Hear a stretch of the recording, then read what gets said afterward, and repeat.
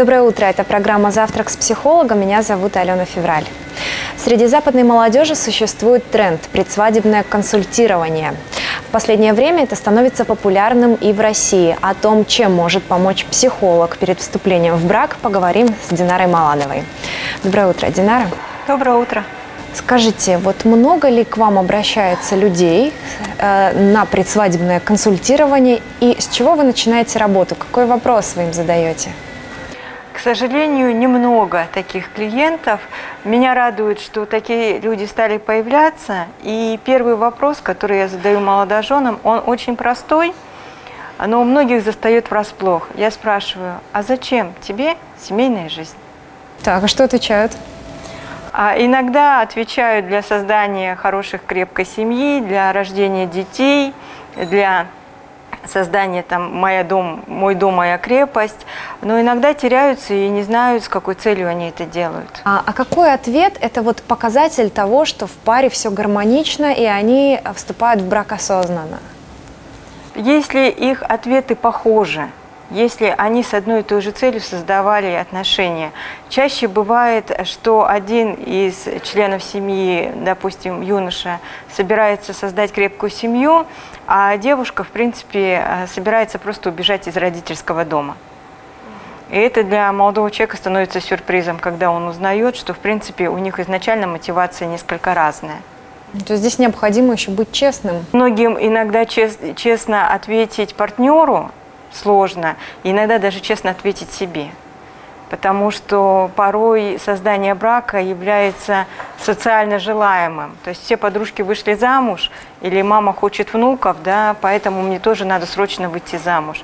И этот вопрос, в принципе, показывает, насколько выбор собственный и осознанный. Хорошо, они ответили на вопрос. У тех, у кого разошлись мнения, предпочтения, ожидания от будущего брака. Что с ним происходит? Бывали ли вообще такие случаи, что люди расходились? Да, бывали такие случаи, когда ответ на этот простой, на первый взгляд, вопрос вызывал трудности, а люди уходили думать и решать, действительно ли они будут создавать семью или им не по пути. Можно ли говорить, что это вот такой печальный исход предсвадебного консультирования? Или все-таки это такой взгляд с надеждой в будущее?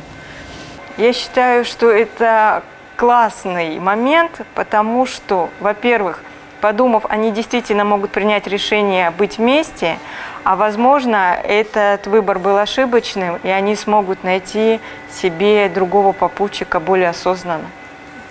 А с теми, кто вступает в брак осознанно, что с ними происходит дальше? Еще какой-то блок работы существует?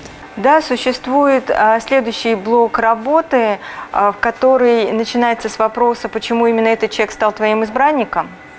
Это очень интересная работа для двоих, потому что молодые могут услышать действительно, за какие хорошие качества их выбрали, почему из множества девушек или юношей выбор пал именно на него или на нее.